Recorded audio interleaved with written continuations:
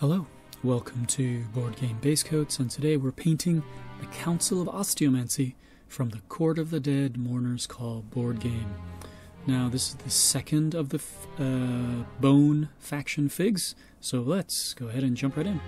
First of all, the zenithal highlighting, brown shot from the bottom and white shot from the top. Moving on, painting up the bone. Now this is the same mix I used painting up the knighthood. And I went 50-50 Vallejo and War Painter, because my Vallejo is quite old, unfortunately. But basically 2-to-1 color to medium, and went ahead and shot the entire fig with this base. After that, we moved on to the clothes. I envisioned a kind of monk, and it's got this kind of weird cape thing over some robes. So use the brown to basically paint up the robes. Okay, so that revealed some odd straps that I'd have to deal with, and went ahead and delayed that for now. Moving on to the cape. Now, went for an orange here.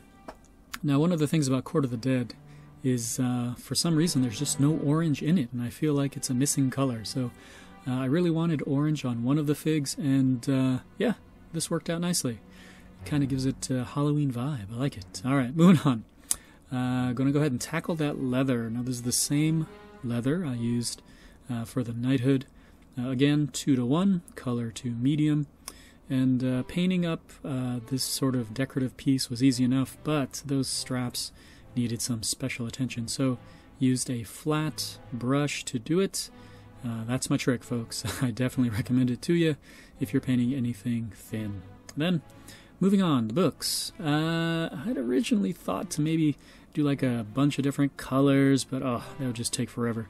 So I went ahead and decided, well, in the land of the dead, all books are encyclopedias. So painted everything up with purple, and away again, the flat brush definitely helped out on the covers there. Alright, so that takes care of the books. Moving on.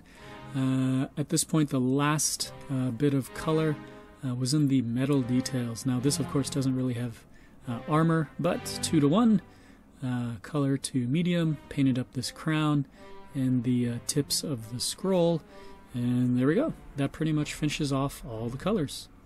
Next up, wash. This time I wanted to try a dark tone. Hadn't really seen it on this color scheme, and I didn't like it, so went back to the strong tone that I used with the knighthood, and oh yeah, that looked much better on the figs. Then last thing to do really is to varnish. Now I really thought about by the way, this is a 1-to-1 mix, putting some design or something on the scroll, maybe a transfer, but that can wait for another day. I really do want to get the figs done, and yeah, this will work nicely. It's quite shiny though, so I have to matte the clothing and the cape there, and that pretty much wraps it up. So there we go. So 2 figs down, 2 to go for spirit, and then 2 for flesh, and we'll get to that playthrough. Really looking forward to it. So thank you for stopping by for this painting, and look forward to the playthrough. Thanks. Bye.